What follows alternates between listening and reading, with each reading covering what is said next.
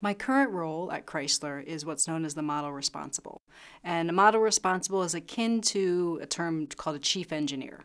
So basically, my responsibility is to design and develop our current minivans. So we take them, current minivans and future. So we take them from the early concept, when you're trying to decide what you want to put in the product, who's the customer, who you're going after, developing it with the design studio. So all the creative work that goes into what's it going to look like, where is all the feature and functions going to be, are people going to be able to reach them, is it comfortable, does it fulfill their needs?